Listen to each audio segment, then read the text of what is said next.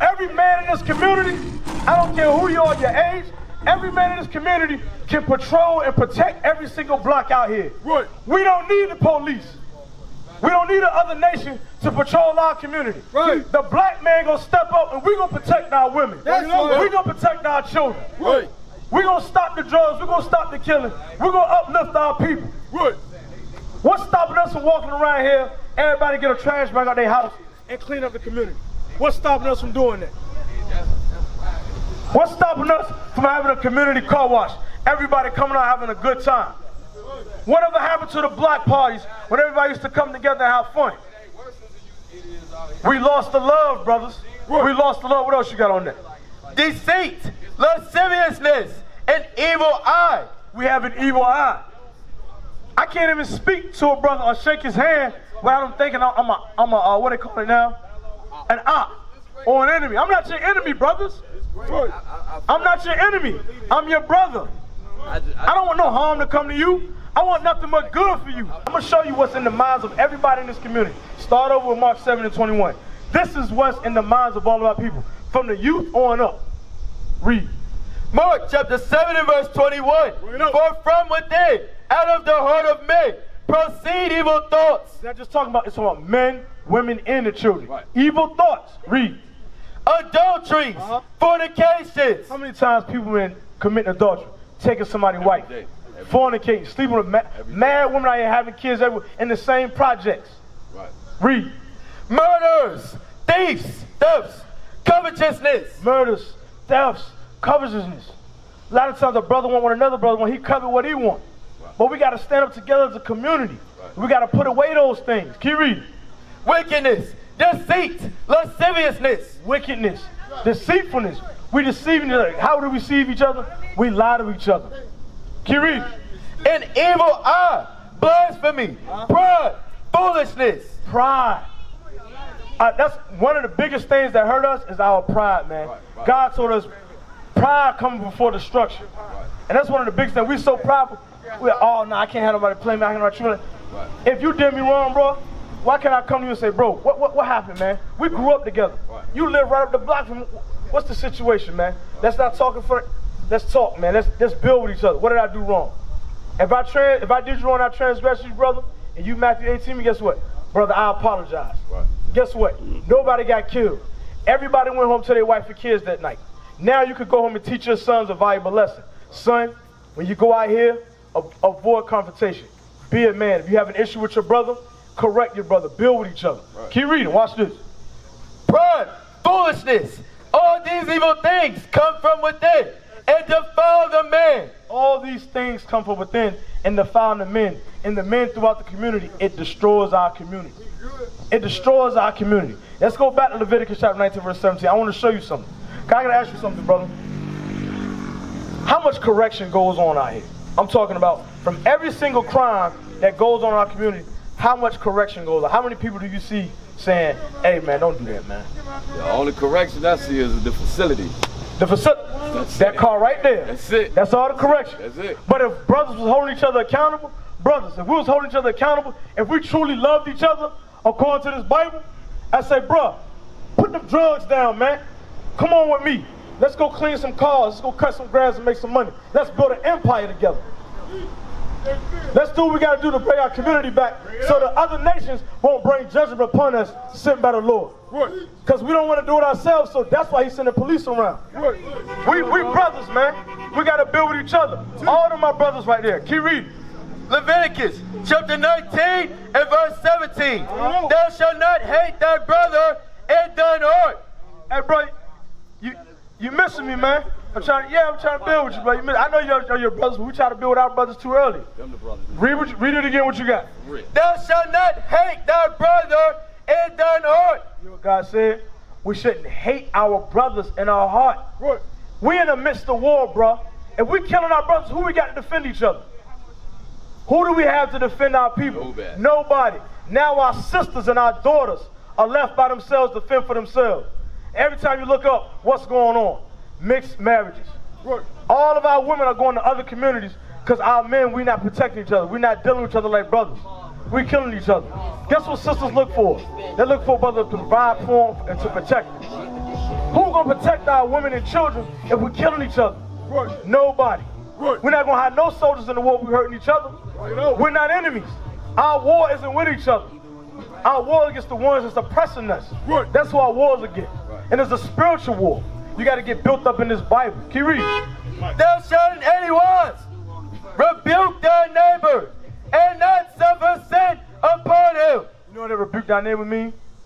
Meaning not in any wise we should correct our brother. We should correct our sister when in error. Sister, hey look, why you leaving the kids in the house by themselves like that? You know your brother's on drugs. Why you keep letting your brother in the house like that?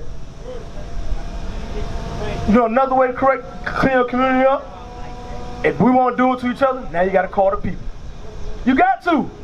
Leviticus chapter 5 verse 1. Because guess what? The next person that might get hooked on drugs might be your family member. The next person that might be killed might be your brother, your sister, your auntie, your cousin. Leviticus chapter 5 and verse 1. And if a soul sin and hear the voice of swearing. If a soul sin, we're talking about committing crimes in the community against each other right now. That's what we're doing right now. If a soul sin, read. And is a witness, whether he has seen or known of it. Whether he's a witness, whether he's seen it. Oh, you saw him just shoot that guy. Oh, you see him rob that old lady. Oh, I heard such and such got raped. Read. If he do not utter it. If you don't say anything, read. Then he shall bear his iniquity. That means you're guilty by association. You accepted that thing. You allowed it. Guess what? If you see somebody get killed, somebody sell drugs to somebody that you love, and you don't say anything, guess what? You condone that. You condone it. So we can't do it. So guess, if you see a lot of people say don't snitch. If you see an old lady or a sister on the side of the building getting raped, what you gonna do? You gotta speak up. You can't just let that happen because that could be anybody. Right. And that's still your people. That's your family. Rather y'all grew up together or not, we still a family. See these people right here in this 12 tribe chart right there? All those people are family. All those are people from the same nation, the nation of Israel. So we all got to be held accountable for each other. If we don't say anything or utter it, we all going to bear that sin. We're all going to bear that nigga. What happens if somebody driving a car and they go in the store and rob the store and hop out in the car and get in there with you? What that mean? Accessory. Now you're an accessory. That's what the Bible is bringing out. You got to tell it, bro. We got to correct each other. We got to help our people because our community is falling. Right. The men have to take back the community. I was talking to the brother earlier. If every man in this community stepped up in a righteous way and did the will of God, you listen to sis? If every man in this community stepped up and did the will of God, patrolling the community, making sure there's no crime going on, this would be a better place. This would be a better place. A lot better place. We got to be sober-minded. The Lord said you got to be sober. If you're not sober, you're not vigilant. Your vision is impaired. Your mindset is impaired. How can we protect our wives and our daughters and our children if our mind impaired? If we don't know what's going on around, we always high. We always drinking. Look, I know we in pain. Ain't nobody said, God is saying it's not wrong to have a little drink to ease your mind and relax yourself. But don't get drunk. Because when you get drunk, you don't know what's going on around you.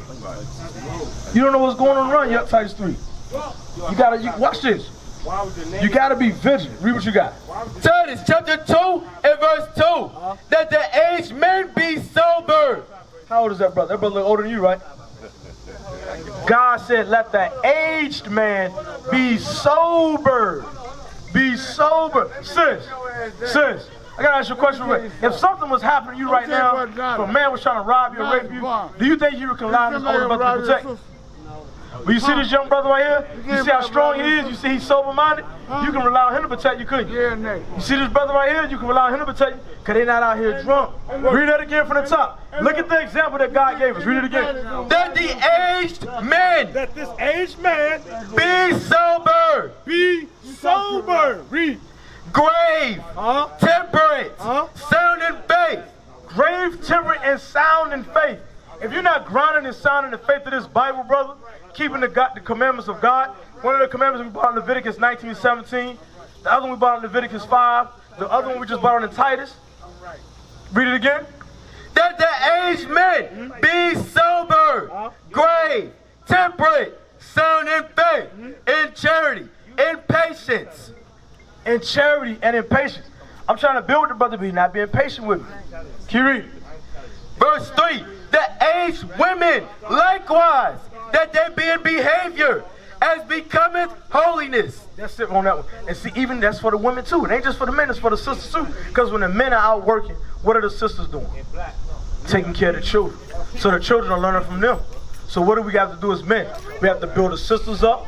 And so right now, you said the young brothers, we had to talk to them. How do you feel about the young brothers' mentality right? You ever talk to them? Man, they head so thick, bro. So can I ask you a question? You said their head so thick. How do you feel about? Hold on 1 second, hold on 1 second. I'm gonna get to you, bro. I'm gonna get to you. We're gonna do everything decent on. All right, you my brother. We're gonna build with you. Give me 1 second. The conditions of everything got their mind just. It's like everything you saying is like hitting the firmament with a rocket, bro. It ain't gonna crack. We would probably crack it, but just the fact that y'all out here trying to put an imprint on it, it'll help. It'll help a little bit. And you know what, brother? Spiritually, you feel me? It's a start. And the start, how we start is keeping the commandments of God. Y'all getting built up in this Bible, so y'all seeing the foundation of the community. The foundation of the community is, first of all, is a stable household. How many broken homes we got out here where there's no father and mother in the household raising the children together? You know, statistics show there's a greater success in children that have a father and a mother in the household.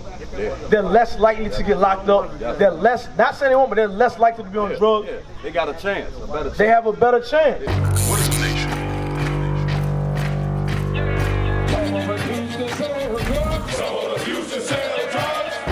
Nation is men leading by example.